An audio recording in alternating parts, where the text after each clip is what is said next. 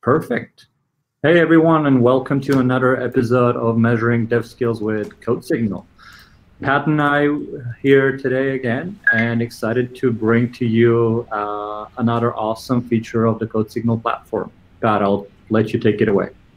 Hey folks, so happy to see you again. Thanks for tuning in. Today we're going to be looking at another user interface task. This one's going to be a little bit different though, because it's going to have some more dynamic elements to it. So before we dive in, just to sort of reintroduce what we're looking at, we're here again within the CodeSignal pair programming environment. So everything you see on the screen is part of that, including the webcams and microphone setup that we have here, mainly set up for the purpose of interviews. But of course, what we're here to talk about is how we can sort of measure developer skills in an automated way so that you don't have to be here. So basically, we've got our main IDE window over here where we're going to type out some code, like this nice comment at the top here that Tigran supplied for us.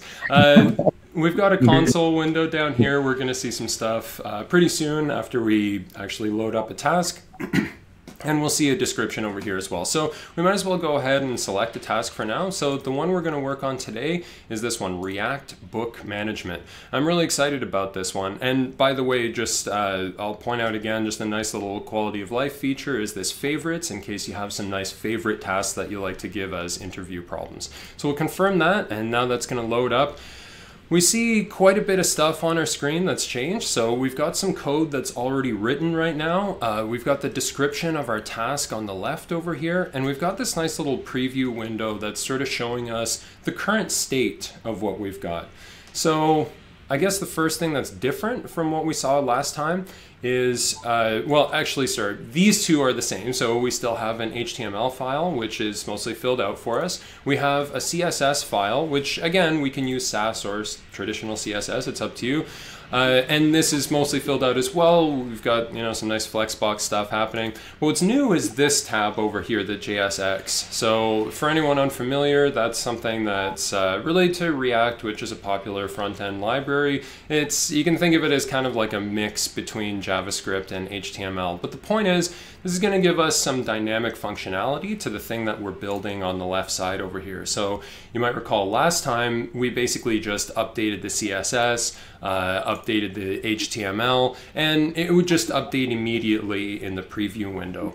In this case, we're going to make use of the preview button down here for any time that we want to make updates to the JavaScript, because that could be a little dangerous otherwise if we were just having this update when we weren't done, writing our code fully. It could lead to some undesirable situations. So that's a nice security measure. So specifically what we want to do today is we've got this, we're trying to manage books, right? So we want to be able to type in a book name over here, and then we want to click add book and have it kind of update over here. And then if we make a mistake, we want to be able to delete it. But something we're maybe noticing is that neither of those are doing anything right now. So basically we could take a look at this. I guess we might as well also just go ahead and run the test. I mean, we've got this tempting message over here. It says run test to see the output. So we might as well go ahead and do that. We'll talk a little more. Sorry, go ahead. No, go ahead. Go ahead. I was just going to say, we'll talk a little more about what's actually happening here pretty soon. But basically, this is just used to sort of check if we've done the task, right? This is for if we're not here, if we don't have an interviewer on site sort of thing, this is going to automate the process. Yeah. As you said it's right now we're in the interview solution, which, to make sure we have this kind of pair programming feature where both of us can code and have this video call down here. But the really cool part about this is that it can be done in the testing solution where it's completely checked automatically. So like as you're running the test, we're seeing that you're able to automatically verify the correctness of this. And I think the other piece of this is that the reason there is so much pre-existing code in there, I think like one good way to think about this is that it's targeted assessments. So instead of asking someone to implement this whole thing from scratch, which would take a lot of time and not really target a specific area we're trying to measure, this specific assessment is designed to measure your ability to write React code, not HTML, not CSS, specifically to write React code. So the boilerplate code kind of helps target the assessment to that area, as well as save time so that if you're a candidate going through an assessment process, you don't have to spend an hour just to write up that boilerplate, which doesn't really matter. What matters is can you finish the code. Yeah, well said. So we're basically just sort of isolating the React muscle, so to speak, in this case, getting rid of any sort of potential noise, right? So basically, if you're familiar with React, I mean, the main thing happens in the render method over here. This is where most of the stuff is being generated. And so we might look to that to sort of get a sense of like why this is not working. And I mean, we have pretty good evidence that this is not working with this 3.23% over here. Again, we'll explore this in more detail pretty soon. But the main thing is that that's not great. Anyway. Oh, by the way, you'll notice I was able to move this thing around. I figured we want to focus on the code over here. We've read the description already, so we're not really using this real estate on the screen. So again, that's a nice little feature.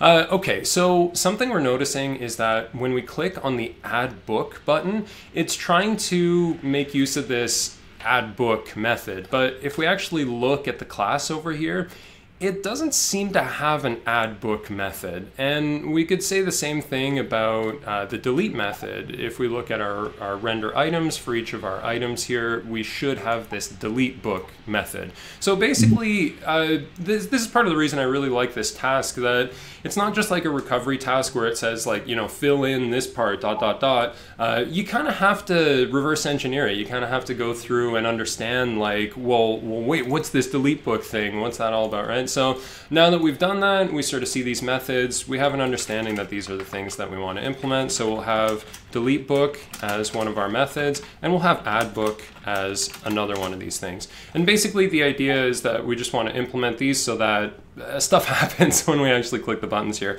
Just to sort of demonstrate what I mean, for add book, we could just say something like alert, hey, just to test it out, right? See if it's working. Again, I'll have to do the preview, right? This is not doing anything right now. If I hit preview, now it's basically re-rendering this stuff as just an iframe. It's taking our code here and it's rendering it. So now if I hit add book, actually it still didn't do the alert. That might be just not something we can do in here. I didn't think about that before. But anyway, the point is we could make it do some stuff. I guess we might as well make it do the actual thing that, that we want it to do. So something to notice is that we have a state over here, right? In particular, our state has this current book name. Where's it getting that from? Well, basically down here. So we've got an onChange listener happening in this window, or in this field, I should say. So that when we make a change, and the nice thing about the React onChange is it reacts to everything like a key press, right? If we change this thing at all, it's basically going to take this value over here, and it's going to set that as the state's current book name. So that's really the thing we're trying to, you know, add to our records over here. The other thing is you'll notice where the records come from is this.state.books, right? So we have this list over here. Basically right now it just has first book, but we want to be able to add other things to it. So we'll pay attention to the format, which is that, you know, this thing is in the form of a JavaScript object. It has an ID, it has a name. So we want to be consistent with that. So for add book, we'll do a couple things here. We'll basically say constant new book is going to be assigned the value of, well, okay, a couple things, because basically we want it to be an object, right? We want it to have an ID, which is going to be something, I'll just say 1 for now, and then we want it to have a name as well, and the name is going to be this.state. What was it called? Current book name. I think that was it. So this is the new book that we want to add here. I think we probably want to do something with the ID. In fact, right now I'll just make it like a random ID. So we'll just try to make sure that we won't have any collisions here. It's probably a good idea to make this something a little better, you know, where the ID has a little more meaning. Maybe it's incrementing from the previous ones. We have some options, but I figure we're probably safe just to make it something random over here. Okay, so this is our new book, and we actually want to get this into our book list. So I'm going to say const book list is going to be taken from the state as well. It's going to be this.state.books, like we saw from the state up here. So it's just taking that array, and then we want to update that array. So we basically want to say book list.push, and then we'll take our new book and we'll put it in there.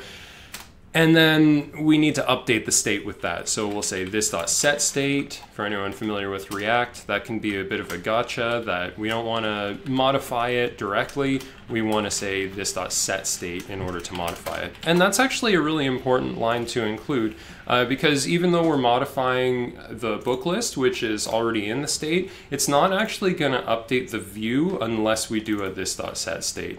So that's another React thing. Anyway, we'll do the preview. Okay. For one thing, it's not broken, right? We can still see stuff here. We'll say test book. We'll try adding that. Ooh, and there we go. Okay. So, Tigran, I remember you mentioning something about the spacing here bothering you. Any suggestions on what we could do about that? Yeah. So wait, is the add book function, did you try adding one? Is it working for you? I'm going to run it on my side and see if it's working on my side as well. Okay, great. Yeah. Another book. Let's see. Oh, wow, that's beautiful.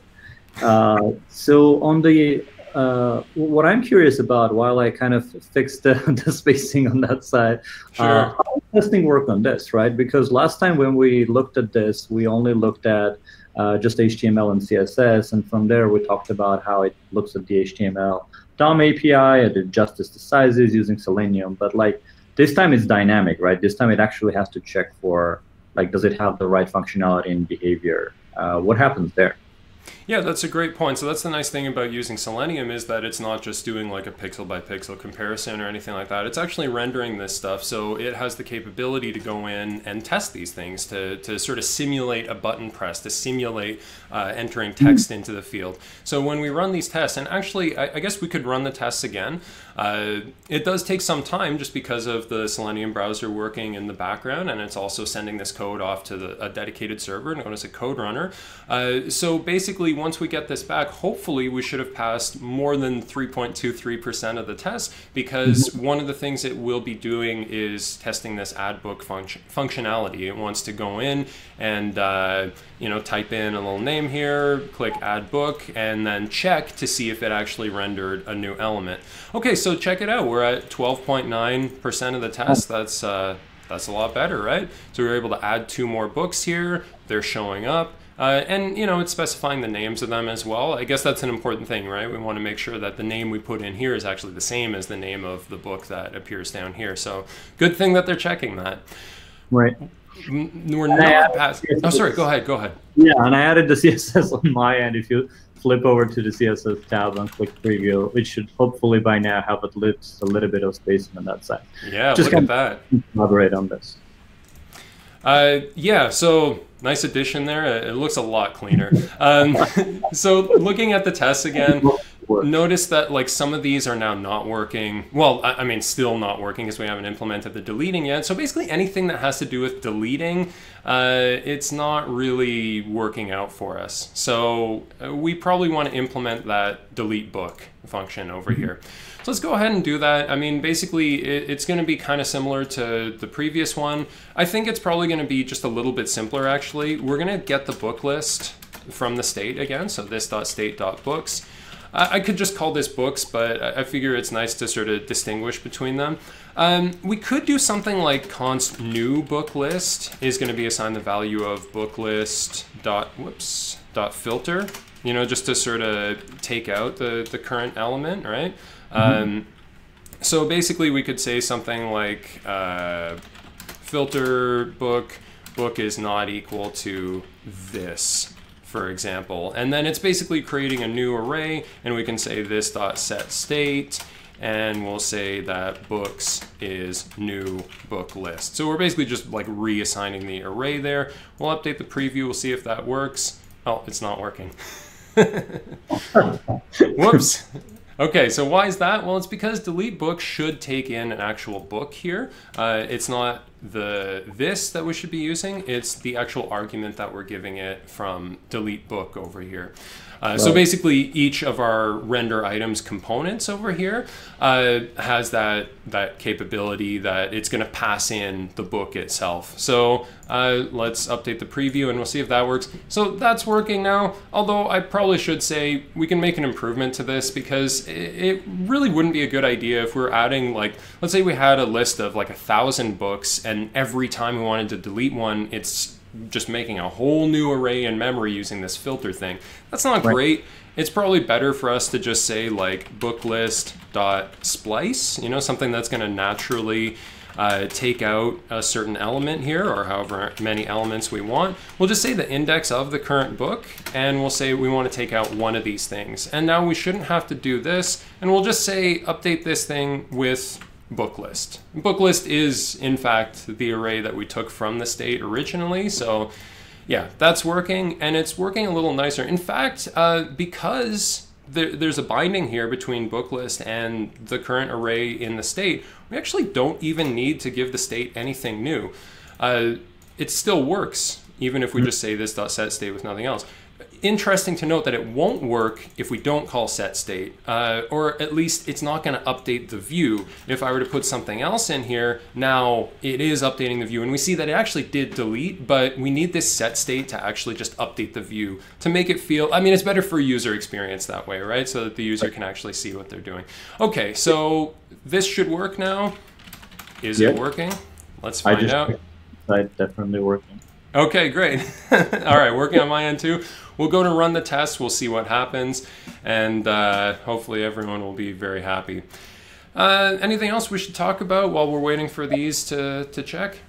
No, I think this covers it all. I think next week, next Wednesday, I think we should switch gears a little bit and maybe talk about database skills, so like database administration skills, specifically for relational databases. And then we can, the weeks after, maybe we can cover more other types of databases, such as NoSQL databases. So what do you think? Yeah, sounds good. Looking forward to it. And we want to do that at a different time, right? Yep. Next time we'll not come live so early so that people get a chance to wake up and check out the screen. Awesome, Tad. Well, thanks a lot for walking through this. This was really fun, and looks like you are passing 100% of the tests. So great Feels job. good. Yeah, feels good for you. And thanks everybody for tuning in. We'll see you guys next week. All right, thanks a lot, everyone. See you again soon. Bye for now.